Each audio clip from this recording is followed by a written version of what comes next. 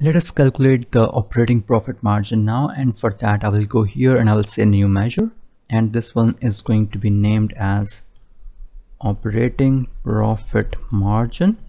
And I will say go to my first of all please go to my measure, that was operating profit, and then divide that with sales, that is another measure, and I will say make it number format with 2 decimals, and that is going to be fine,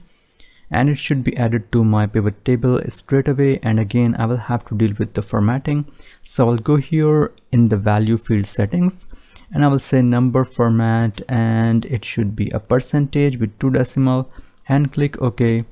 and you have your operating profit margin as well.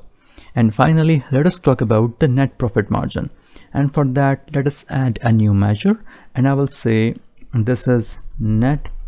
profit margin, and the formula should be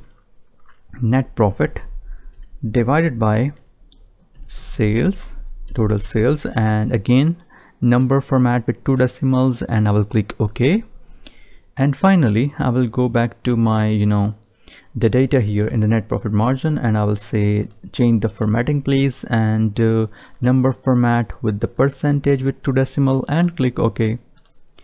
And you can see we have our operating profit margin. And the best part is all of these calculations are responsive to my slicers. So if I just have to check one country, for example say New Zealand, I will just click here and you can see all of those values have changed. So take a look and keep your eyes on any of the values here, for example net profit margin, and let us change the country, and you can see that we can now actually analyze that which country is performing how good, and you can check that even for specific quarters. And of course if you have slicers for the month or any other parameter from your data, you can check on that. So let us remove these slicers and let us move to some other interesting areas in our analysis.